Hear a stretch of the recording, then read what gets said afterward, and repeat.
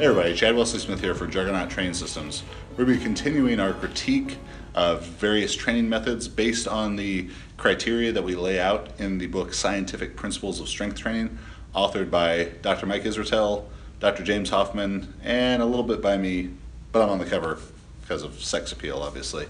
So today we're going to be talking about the Juggernaut Method, a program that I wrote and first released in December 2010. So to give a little bit of context about the program and what we're actually going to be critiquing, I wrote the Juggernaut Method and did it exactly as it is in the original book, the Juggernaut Method and the Juggernaut Method 2.0. That's the exact program that I used for my first powerlifting meet. I squatted 800, benched 462, deadlifted 700 as a 308 back in the very first ever USPA meet. So kind of to date myself there a little bit, but it was also a program that we're using very successfully with a lot of clients at our gym. Mind you, we were a sport performance gym, not a powerlifting gym back then in 2009, 2010, 11, and 12. So keep that in mind. The books also lay out a lot of different conditioning ideas for explosive work and via sprints, jumps, and throws, different kind of sport training models. So it's not necessarily written as a powerlifting program, but it is, I used it for powerlifting, and a lot of people have used it successfully for powerlifting, and I think that most people view it as a powerlifting program, maybe until they read the actual book, but the idea that they have is that it is a powerlifting program, probably because I am a powerlifter. But it was written just as much as a sports performance program as it was a powerlifting program. But we're going to critique what is in the book. There's changes that could be made. There's maybe things I've talked about in different articles or suggested in different videos, but I want to critique the information that is the most readily available to the viewers and lifters and readers out there. So that's what we're going to talk about. 10s wave, 8s wave, 5s wave, 3s wave, accumulation, intensification, realization. That's how it goes. That's what we're going to critique. So the first and most significant principle is specificity. So the most specific thing that can be done in powerlifting is a 1 rep max in the squat, bench, or deadlift in your competition equipment to competition standards. So the Juggernaut Method does a great job on the exercise selection part of things. You're squat, benching, and deadlifting every single week in the competition variation. You can insert other variations certainly, but again, we want to talk about just what's in the book. You're doing the squat, bench, and deadlift frequently, so that's great. That's a good mark on specificity. Where it's falling down in terms of specificity is the way that the lifts are loaded is probably not the most appropriate for highly competitive powerlifters because you're not doing singles, and singles are the sport, and while 10s have their place and 8s and 5s and 3s, they're all important. The timing of them is what's most important, and I think they're well timed within the context of this program, but it is lacking singles and doubles, the higher intensities, which are going to be the most specific thing that the lifter can do. So that takes us on to overload. We'll actually start with the bad on overload. So pretty much the bad things on specificity are also the bad things on overload. There's a lack of that really high-end intensity. Very sufficient volume and intensity for hypertrophy, for general strength improvements, but lack that 90% plus work, or enough 90% plus work to improve the neural qualities you need for 1 rep maximums, and you're not practicing the 1 rep max. So it's lacking in overload in that regard, but good marks for overload in that it's sufficient volume, and particularly when it came out in late 2010, the other programs that were readily available, Westside, 531, Starting Strength, those programs that a lot of other people were doing, Juggernaut Method was a much higher volume program relative to those and relative to our understanding of all these different programs in late 2010. So when it came out, people were like, oh my God, I'm doing 5 sets of 10, 5 sets of 8. This was really high volume training for the time. Now, of course, there are people, myself included, doing much higher volume training than that, but it is going to be sufficient volume for most people to improve hypertrophy and definitely with general strength as well. Moving on to fatigue management. Juggernaut Method does a very solid job of fatigue management in that it has planned and strategic use of deloads, and volume from week to week and phase to phase is strategically constructed to keep the athlete, as intensity is increasing, volume is decreasing, to keep them out of a state of non-functional overreaching, or with those deloads every 4th week, which are suggested in the book, but of course not mandatory. The athlete's going to avoid any kind of non-functional overreaching or overtraining.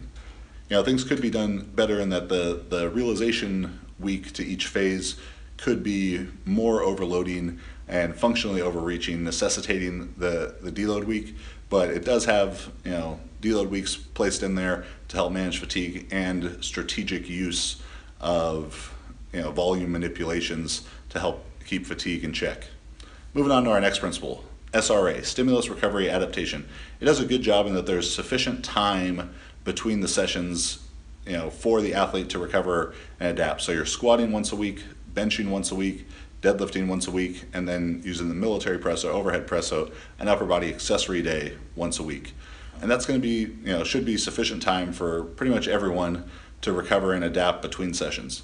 But on the negative side of things, there's probably a lot of people, particularly lower weight class individuals, females, less experienced lifters, who would actually benefit from more frequent overload sessions, and doing the lifts once a week isn't going to be sufficient for them, or that's not going to be putting them close enough to their maximum recoverable volume. And if you're more of a beginner lifter, only doing the lifts once a week could lead to some technical decay.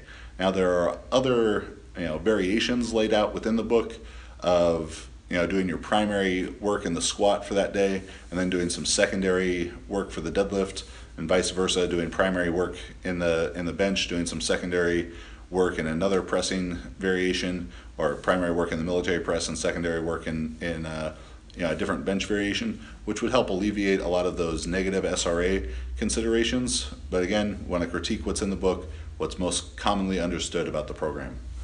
So as we move on to variation, it does a good job in variation because it has variable loading strategies. You're doing 10s, you're doing 8s, 5s, and 3s.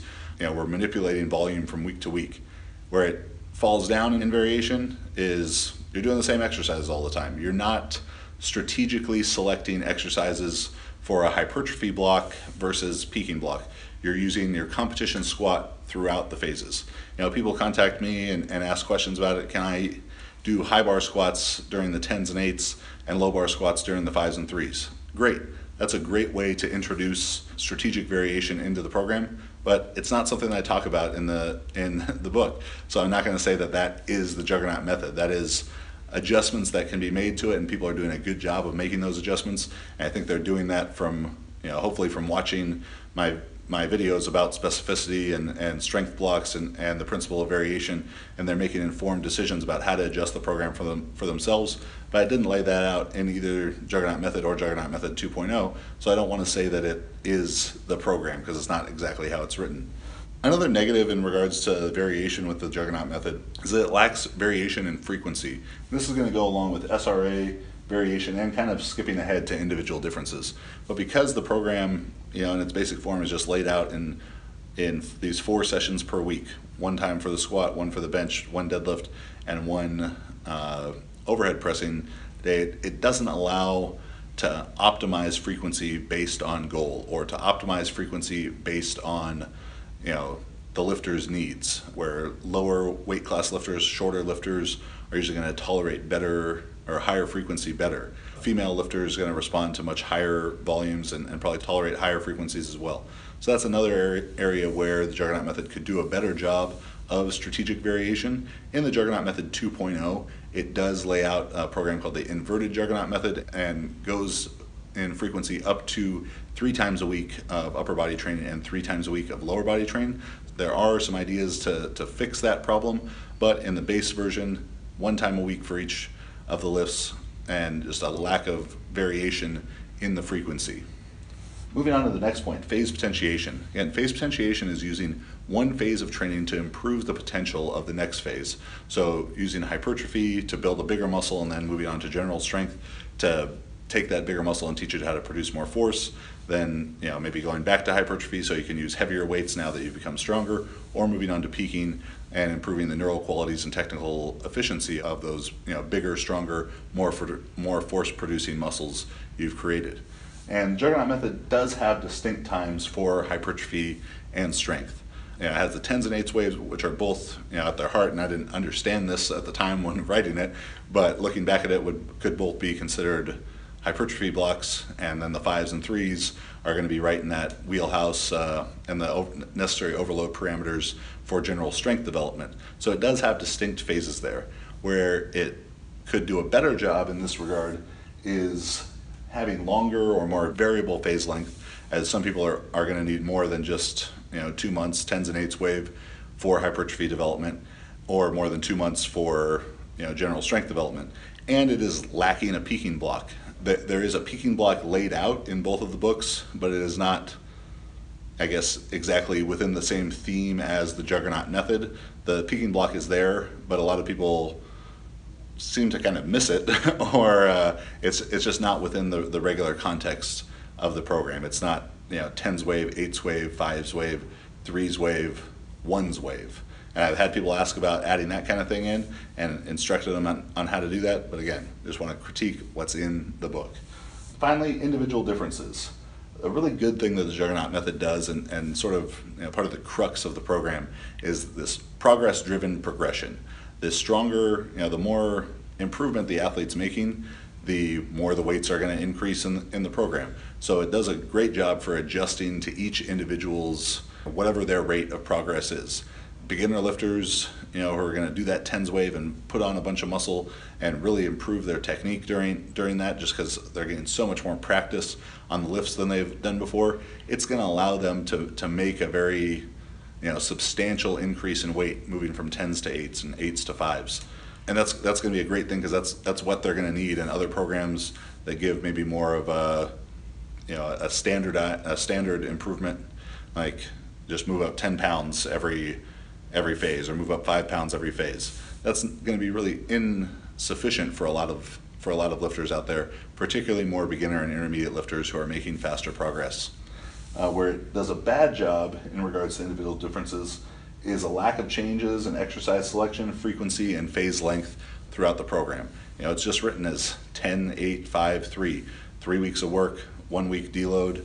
And of course, the individual can choose to create longer phases, to use different exercises during different phases, to use different exercises for the entire thing, or to look at some of those other options that are available in the book and make those kind of changes for themselves.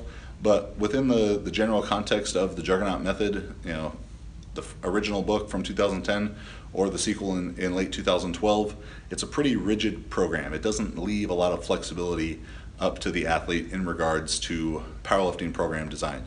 For sport performance training, and including sprints and jumps, med ball throws, all those kind of things, and different conditioning pieces, a lot of individual difference can be created there, and a lot more flexibility. But in regards to just a strict powerlifting program, it definitely leaves a lot to be desired in regards to individual differences.